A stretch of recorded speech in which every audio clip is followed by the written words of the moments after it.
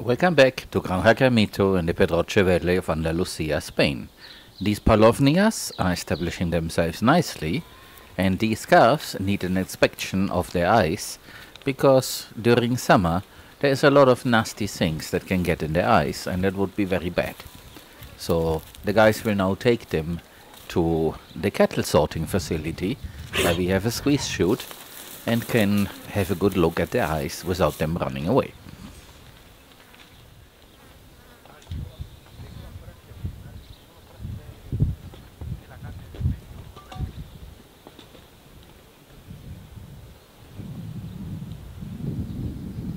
This little lamb was looking on curiously and is now finding her way back to the flock.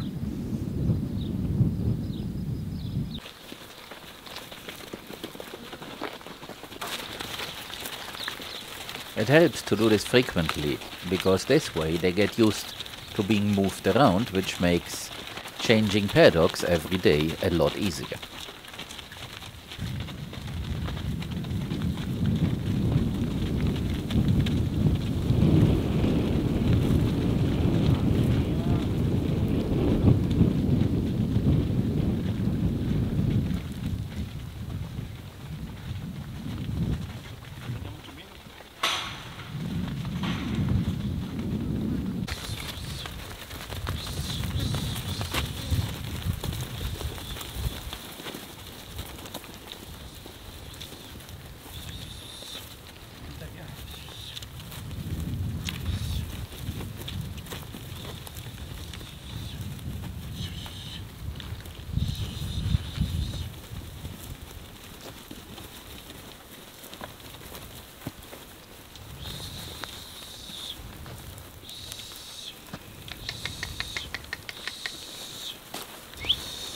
Pica.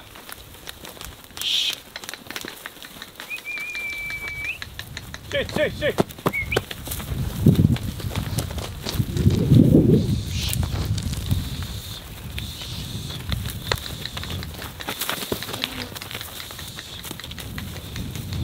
Nah.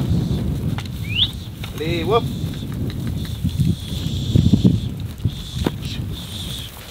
Pica.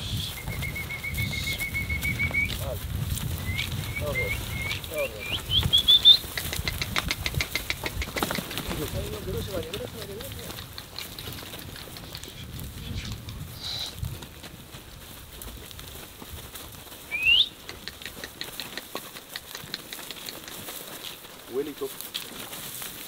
Pero me cierro malamente, ¿eh? Sí, ahora con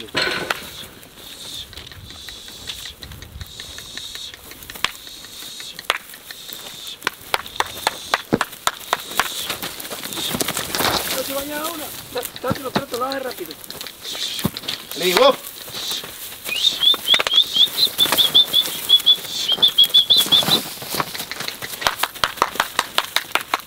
Hasta que el becerro que Que no hay tiene. que hacerle nada, ¿no? Que está bien. This little fellow escaped, but he doesn't want to be alone. So in he goes as well.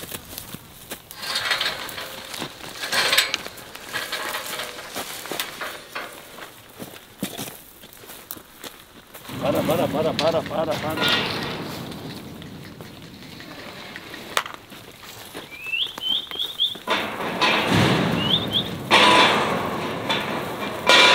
Están quietos.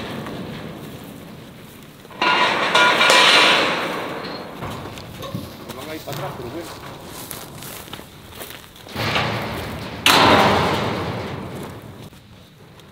Now each one gets both eyes looked at, and if they are clear and okay, then they can go, and if not, whatever is stuck in there gets removed, and we also have a solution that we can spray onto the eye to help them, and that way we won't have any calves lose their eyes, which would be very sad.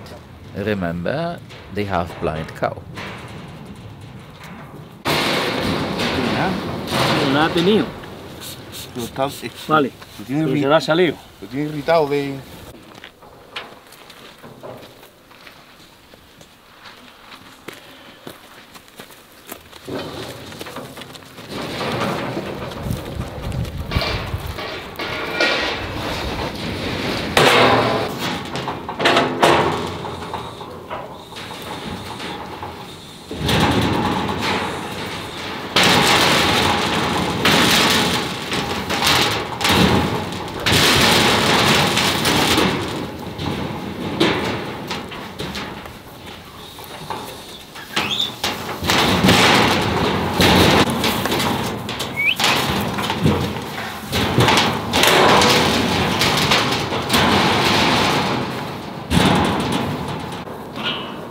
Esta no tiene nada.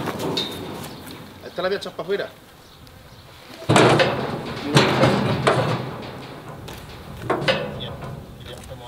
Ábreselo a ver si la va a dar güey.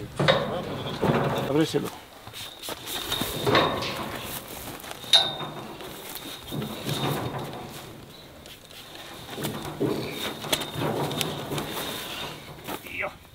You can't tell an animal to hold still, and this is good for you.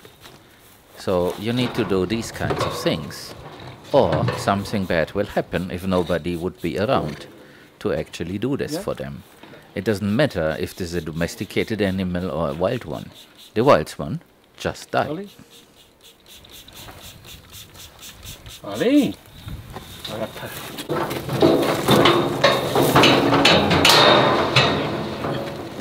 This is the calf that was kicked aside and punched with the horns by a bull who was about to mount a cow. They don't care, they just go for it. And we are now struggling to keep this one alive. The flies lay their eggs in there and then the larvae eat the flesh. And we hope that the lung hasn't been punctured by a rip. No sé si le rajáramos aquí un poco, tío. Para que drene. Tiene ahí una bolsa, ¿no?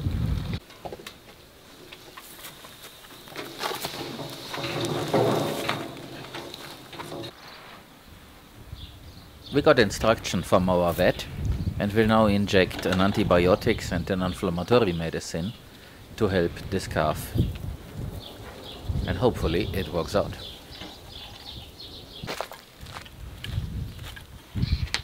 Esto vamos a tener.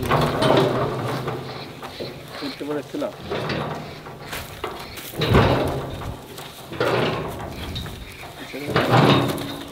Échale aquí una larga. Pinchar el cuello. Y de ahí no suelta la pata.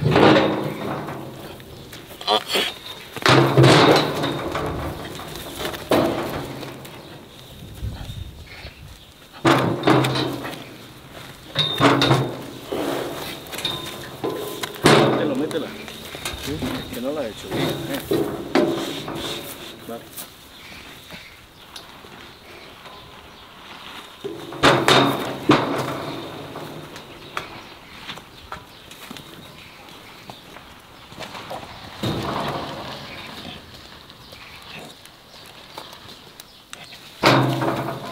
Eso le va a sudar.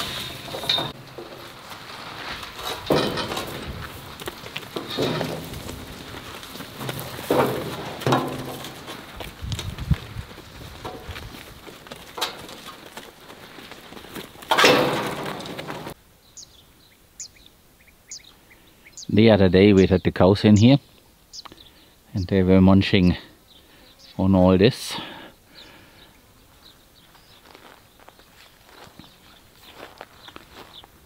They have not finished it, but they had filled their belly with some green material, which is good. And there they left a lot of manure, so that was good. They have been here some 24 hours. So once in a while we can do this. While we wait for the straw to be delivered, I can also say that down there at the creek, which is the outflow of the water reservoir, more and more plants are growing. This has been only a little bit in the very beginning. And now that we use this here and there to graze, we get a lot more of those plants. So grazing is helpful.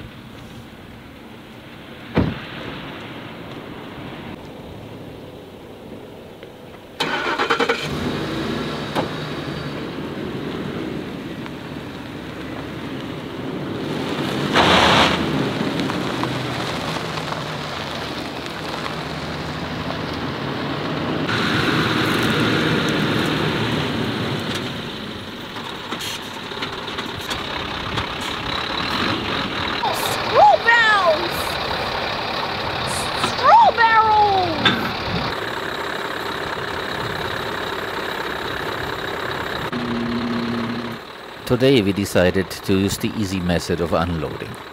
We will just move the truck forward and the bales will fall off in the back.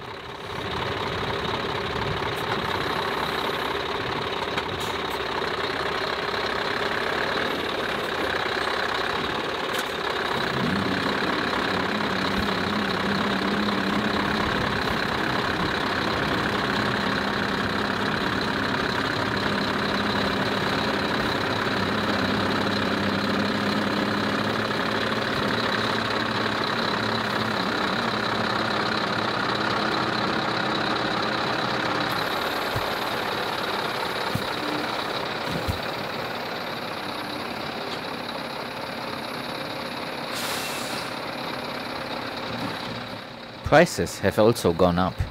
This is now 200 euro more. What you see there is almost 1200 euro worth of straw. Pretty expensive now. Shade, on the other hand, is priceless, and I wish we had more of it. But it will come. Today we are taking the cow with the big wound in her back to the squeeze chute to treat her. This is taking a while, and hopefully it will work out. And we are using the calves to ease the process, because a single animal is very hard to get to a certain place. They are herd animals and they always want to stay together, which makes a lot of sense.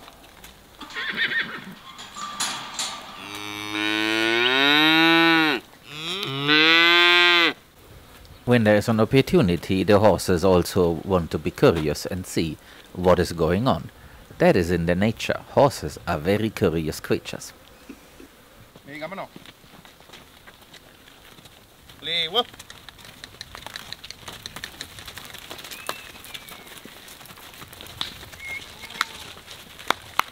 Venga. Malo.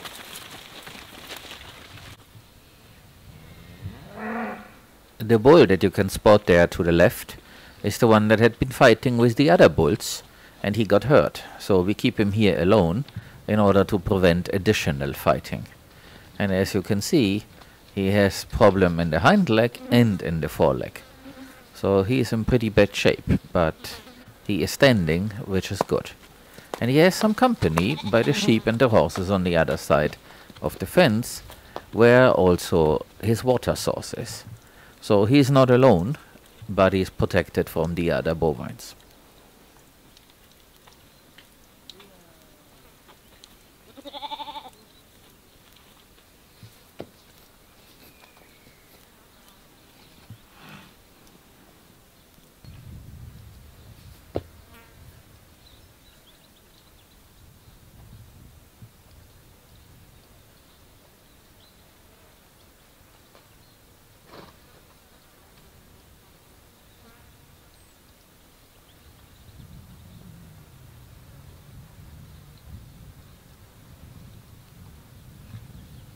While he cannot be with the other bovines, we bring him straw and alfalfa pellets so that he can heal.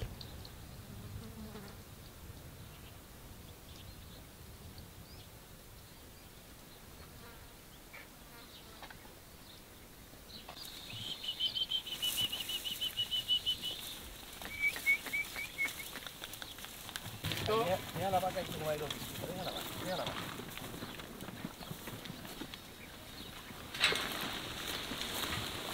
¿Queda hasta ahí?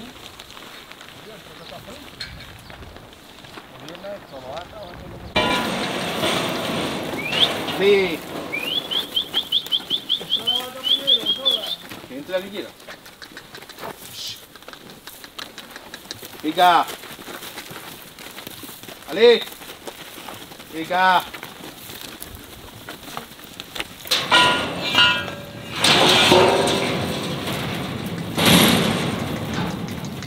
Pica.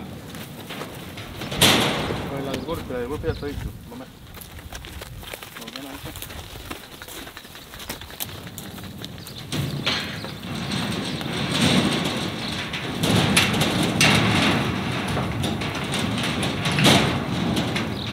For free.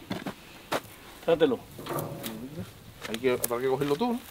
Pero bueno, trata por ahora eso. Now, in case you cannot see blood and flesh, please skip the next segment. We are about to treat a very large wound that this cow has in her back. We are trying to save her, but if you cannot see such things, please skip. Ha sanado, pero por aquí pues le pica. Y ya está. It is getting better, step by step, but there is the bone still fully exposed. And I really wonder, will this ever close? Will the flesh come back? I have a feeling this cow will have a hole in her back for the rest of her life, if she survives all this. She seems to be okay, except for that hole, but it's kind of a miracle that this animal is still standing. A human would scream and definitely be unconscious.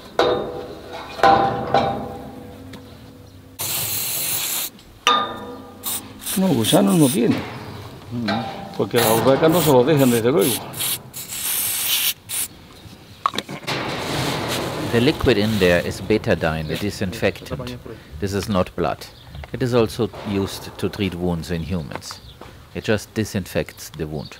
CT2, CT3 y todo eso junto. Que como está lesionado no se puede defender. Claro. Y el otro lo corta. Y el otro cuando lo pilla, pues le pega. And once again we fill the wound with grease, the one that we also use for the tractor.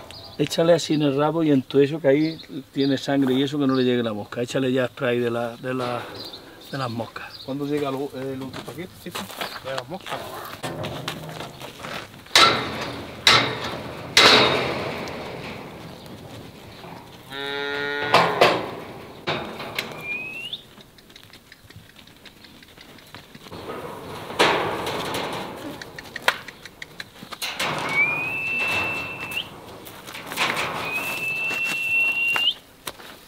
Quédate en la puerta. Ahí que déjalo que salga. Yo te digo cuál es. Esa que va a entrar ahora es. Esa es. ¿Qué tal la toa? La primera es.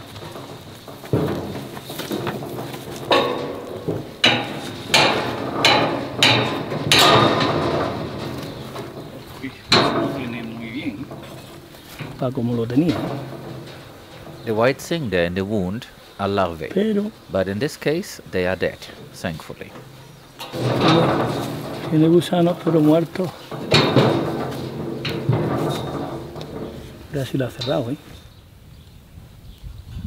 Once again, we are using our now trusted method to plant trees with the help of our excavator.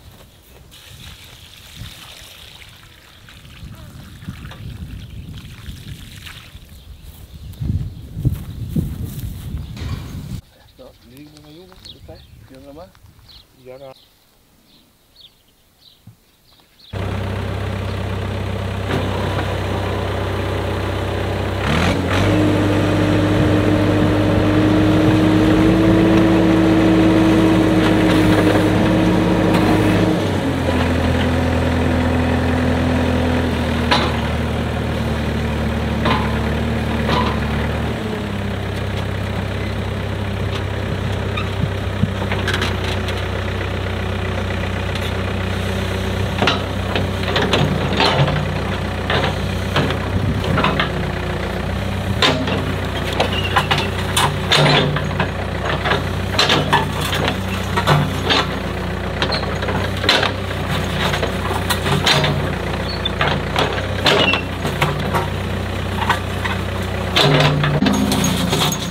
As you can clearly see, even the machine with the powerful hydraulics has a very hard time to get into this soil. This is pure geology. There is not a lot of biomass in there, which is why it is so compacted and so hard. So this is the only way. Across from the planting site is our compost pile for, dead animals. But their nutrients will be useful for all this in the future. There is no loss. It's a cycle, the cycle of life and death. And we try to keep all nutrients on site.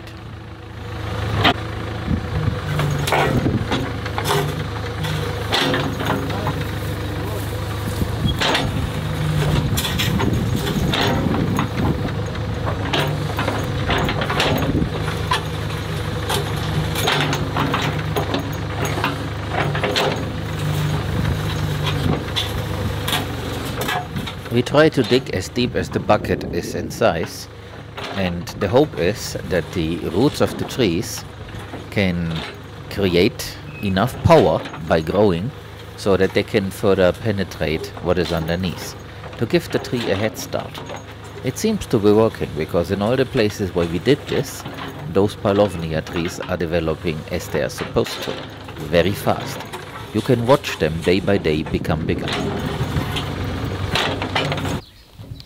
We keep them out of the shade provided by the 2 oak trees that are nearby, because we learned that the Paulownias like full sun.